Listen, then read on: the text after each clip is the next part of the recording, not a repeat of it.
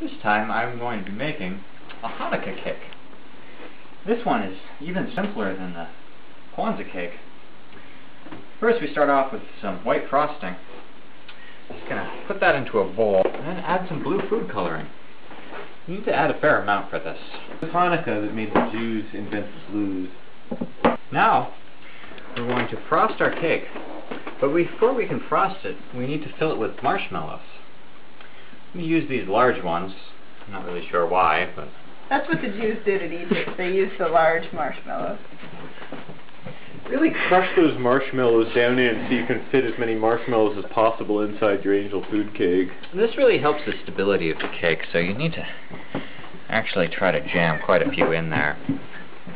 Now it's time to add our beautiful blue frosting. Now I'm going to do this cute little detail. I'm going to decorate it with some faux pearls. You can get these from a craft store, or just find them in your closet. Craft closet. Not your regular closet. My regular closet is my craft closet. Now we just wrap these around. I'm going to decorate the top with a Star of David.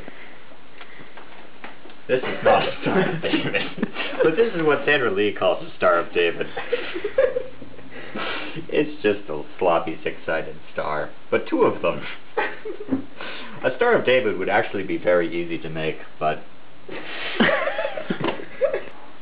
this is so beautiful. Just think what you'd pay for this at a bakery. It'd be like $30 for this traditional Hanukkah cake.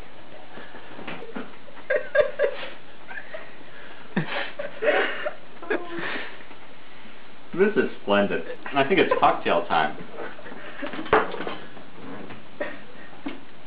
And this is one of my favorite, and I don't think Sandra Lee's ever even done this one. Take 1 part scotch. And 1 time.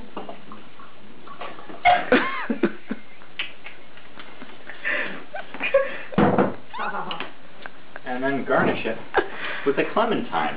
Yeah.